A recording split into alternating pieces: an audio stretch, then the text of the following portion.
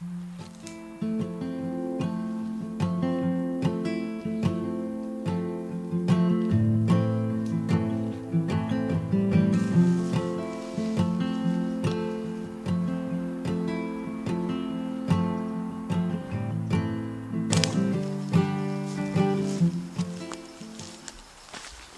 it going? You alright? Rick T, Outdoor Adventure, and Billy, who's down here, just coming up to hello Billy, here good lad. He always comes to say hello when I start talking to the camera. So how's it going anyway? Hope you're all alright. And we're out in forest again, as usual. And first thing tonight, it's going to be a midge fest, I've no doubt about it. So first thing tonight is to give us a little bit of midge protection. So I'll show you a dead easy way to protect yourself from the midges. I've done videos before on birch polypore, which is a good fungi. I'll put a link to a video up here, so if you watch that one it'll tell you all the uses of birch polypore. Yep, some edible uses and a few good other uses that are really good, and that I've used them all, I would think. Yeah, I definitely have. I've used them all in the past. I still use it all the time to sharpen my knives. I've used them for the plasters, I've used them to eat, I've used them, etc, etc. But I'll show you another good use tonight that's going to protect us from the midges. So all I've done is I've cut a sapling. Yeah, so I've cut this sapling. It's about thumb thickness. You can go a little bit thicker. You can make do thinner if you wanted. There's a million ways you can do this, but I'll show you the way I do it. And we're going to set up a little bit of a barrier to keep the little blighters away. Yeah, right, stick with us.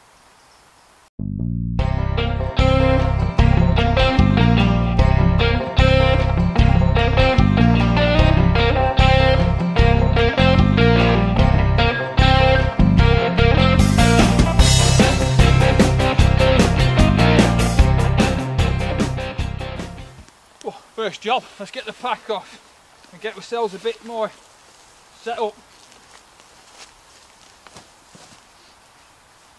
I'm not going to need much for this job, so basically just my knife and that'll do us. To make things easy to see, I'm going to put this ground cloth down. This is a great bit of kit, this. This is made by my cousin Simon Eardley, and it's waterproof. I use it for loads of things. I use it for putting Billy on in the tent so his claws don't puncture the bottom of my tent. I use it for sitting on. I use it for laying my food out on. I use it for making chairs out of. I use it for loads and loads of things. It's just a dead handy piece of kit. Simon's got an Etsy store, so if any of you are interested in any of his kit, I'll put a link in the description, and if you have a look down there you'll be able to find it. Have a look what he's got. He does some lovely bags and all sorts of stuff. And if you're into camera stuff, he does lots of kit for wildlife photography. But yeah, it's a good bit of kit, so I can lay my gear out in here and you'll be able to see what I'm doing. So basically, I'm going to want 3 lengths. So, you know, you could have each length 6 foot long if you wanted. But I'm going to be down near the ground. Yep. Come on, Billy's going to sit right at the middle of my work surface. I'm going to be down near the ground. Yep, doing what I'm doing tonight, so I'm not too bothered about too much height. 1.5 foot will do me. Right, man, out of the way, Billy. Come on, out of the way. Good lad. So I'm going to cut this into about 1.5 foot. Somewhere like that. It's about right.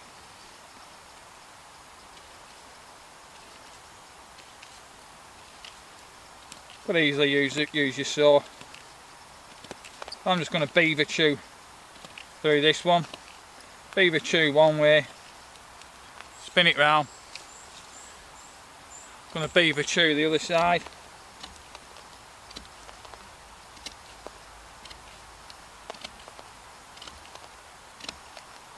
That'll do the job.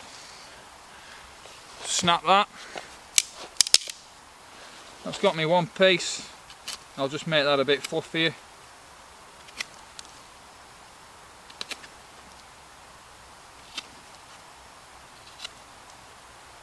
It's a bit nicer. That's one piece.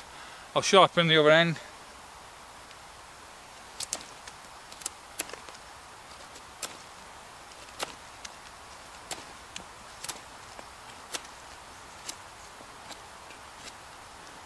sorted. The same again with another piece.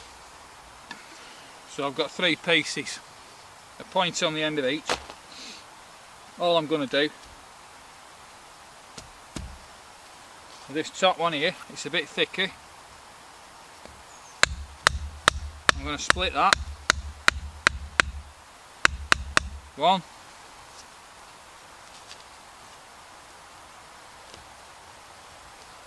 I'm going to split it 2 ways.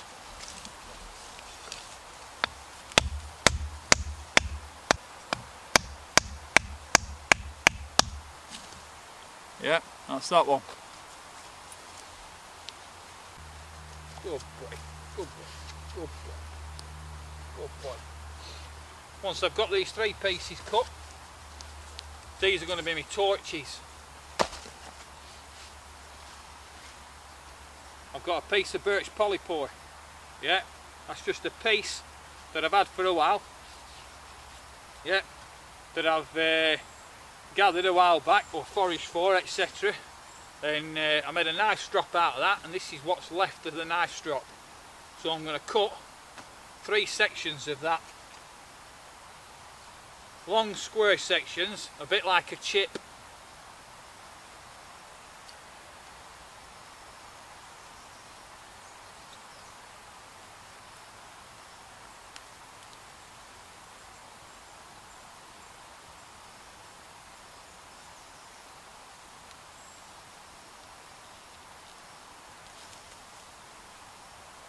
One.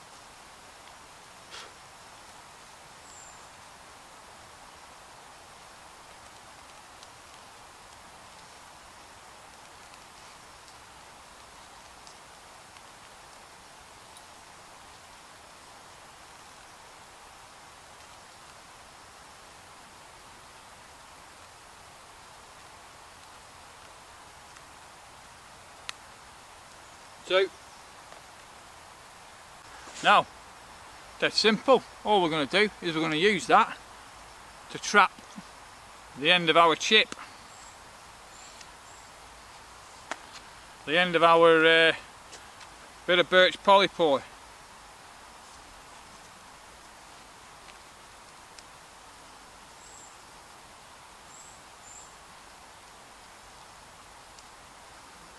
Simple as that. That's one. The thinner ones, these are green saplings, so they've got a bit of spring in them.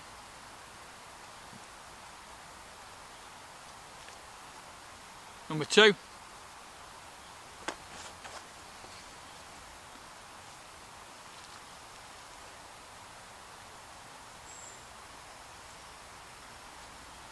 Number 3, dead easy. There were torches. Now all we have to do is light them. Now if you had a fire going, this would be easier.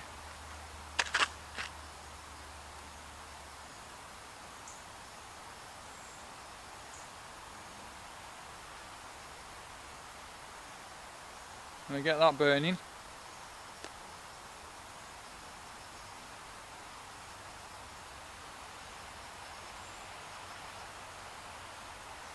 Now that's going to smoulder and give off that little bit of smoke. Now that smoke will keep the midges away. That's one.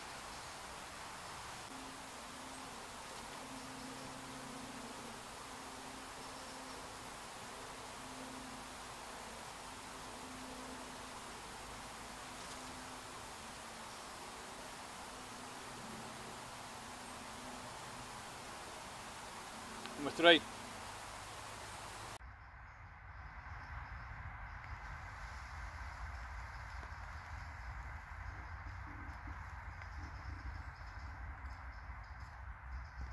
So there we are, natural midge repellent. Better innit, Billy? And it really works as long as you get them in the right positions so the smoke's wafting over you and the aroma, it does the job. You might have to change them if the wind changes direction during the night. But it makes a difference. For what?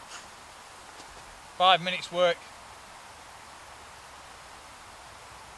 So yeah, so thanks for joining us for that short video on keeping the midges down and what you can do.